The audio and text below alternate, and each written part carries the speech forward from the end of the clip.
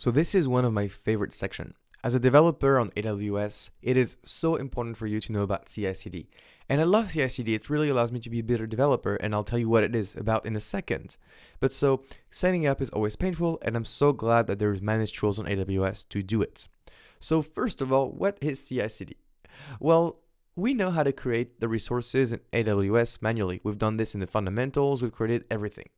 And we know how to interact now with AWS programmatically as well. We know how to use the CLI, and that's a little bit better, right?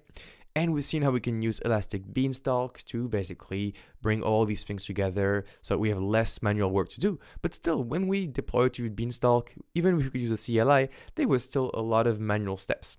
And all these manual steps, from my personal experience and probably yours, when there's too many manual steps, there's a high likelihood of doing mistakes and errors.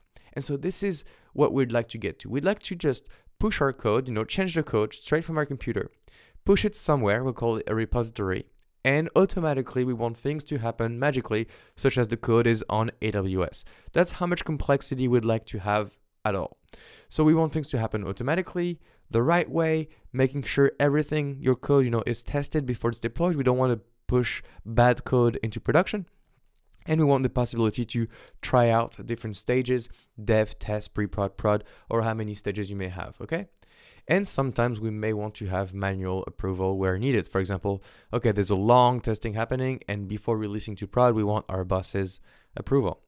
So to be a proper AWS developer, we're going to need AWS CICD. So CICD is continuous integration and continuous, sometimes deployment, sometimes delivery. But this section is all about automating everything we've done so far to increase safety. And the AWS certification has a whole part dedicated to CI/CD, so it's extremely important for you to understand and practice because it is really, really key to passing the certification. We're going to learn about code commit to store code pipeline to automate the pipeline deployment from code to all the way to Elastic Beanstalk. We'll use AWS Code Build to build and test our code. And we'll use AWS Code Deploy to deploy the code to EC2 fleets, not Beanstalk. And so this is like a slight distinction I'll make during the course later on between code pipeline and code deploy. So continuous integration, what is it? Continuous integration is basically allowing developers to push code to a code repository as often as possible. And that code repository can be GitHub that you may be familiar with, code commit that we'll learn in this course, Bitbucket, etc.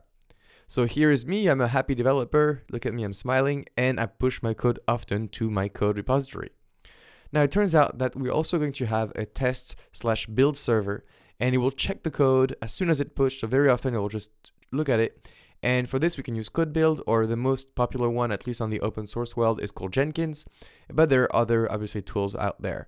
And so the build server just gets the code from the code repository, and every time we do a push, it's going to build and test it. Obviously we have to set that up, but that's the idea, right? And then for the whole loop to be complete, the developer, so us, will get feedback about the tests and checks that have passed or failed. And so the build server comes back to us, maybe with an email, maybe with a user interface, UI you can look at, but the developer can get the results of the build. And so the developer can spend more time creating code and pushing often, and then the build server takes to the work to just check what is happening. So the goal of this is to find bugs early and fix them early as well. Is to deliver faster as the code is tested continuously. It's to deploy often in the end, so we'll see this in the next slide. And it's to make developers happier as they're always unblocked in their workflow. They don't have to spend time waiting 15 minutes for their code to be tested. There's a build server doing that just for them. So continuous integration overall is going to increase your productivity by a lot. And then finally, we have continuous delivery. So we want to ensure that the software can be released reliably whenever needed. And we want to make sure that deployments happen often and they're quick, right? We don't want to wait 3 days. We don't want to ship one release every 3 months, or we just want to move that from that concept, from hard releases every 3 months, all manual, to let's release 5 times a day or even more. Some companies release every hour. That usually means that you have to automate everything. You can't have someone doing a release every hour, obviously. And so that whole automation around deployment is what we're looking into. And so for this, you can use Code Deploy or Jenkins CD or Spinnaker or other tools. I mean, there's a bunch of tools available out there. In this course, obviously, we're going to learn about AWS Code Deploy. So what does it look like? Well, it looks like we are doing the same thing. So we push the code often, and then the build server will get the code and build and test. That is from continuous integration. And then we'll have a deployment or delivery server, and it will basically deploy every build that passes. Okay, and that's a simplification, but you get the idea. And so we had our application. It was running version 1, or the previous version. I'll just call it version 1. And so the deployment server will go and run a bunch of scripts that we have to program, obviously, but it will make sure that the applications go from version 1 to version 2. And that will happen, from version 2 to version 3, etc., for every time we push the code to the repository.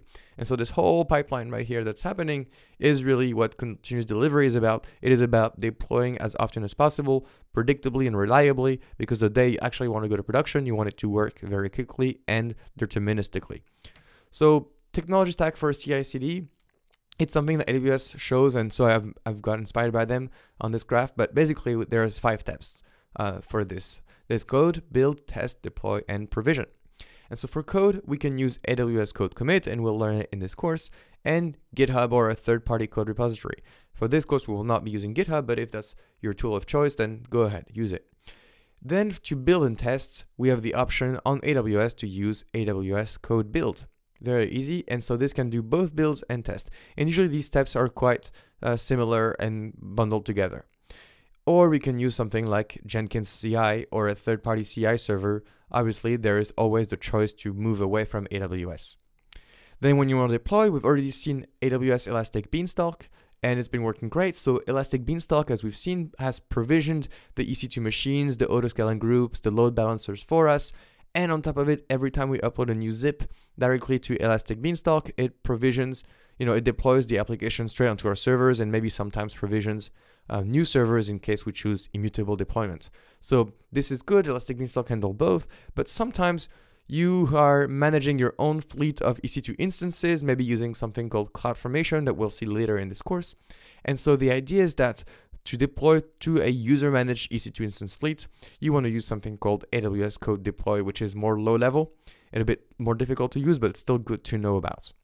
And so that's the whole, code, build, test, deploy, provision. And because we need to orchestrate all these things, we have to use something for orchestration called AWS Code Pipeline. Surely there will be other orchestration tools out there, but the one AWS wants you to use on their cloud is called AWS Code Pipeline. And so in this section, as you can see, everything that's in orange we have to learn. So there's a lot to learn ahead, but you get the complete picture of how all these things fit together. And that's really important when you get questions in the exam to know which tool is appropriate for which tasks. So I hope that was helpful as an introduction to CICD, and I will see you in the next lecture.